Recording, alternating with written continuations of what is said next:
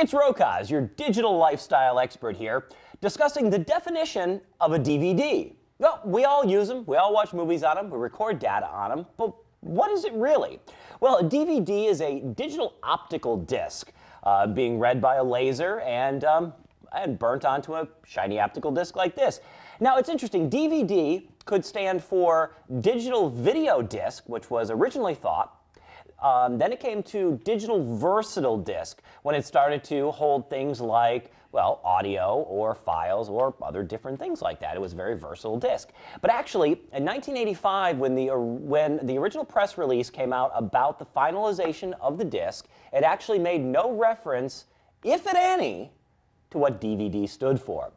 DVD was there was a big race to who was going to create the next type of disc, and it was Pioneer and Sony who came up with our finalized version and went through some standardization processes and became the disc we know now. Now, DVDs we use for movies, as we discussed earlier, absolutely becomes an end-user product. You can also take a DVD, a smaller one, and put into some consumer brand camcorders, and then you get into DVD-ROM, DVD-RWs, DVD-R, DVD-RWs.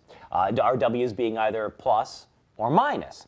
So there's a lot of different things. That's why it's not just the digital video disc of old that you just watch movies on. Now it's a volatile storage device or a volatile memory device and add-on. The benefits of it are mass. They are very, very inexpensive depending on which ones you're doing, what options you have, the quality of them, and where you keep them. Even the very, very best won't beat the bank.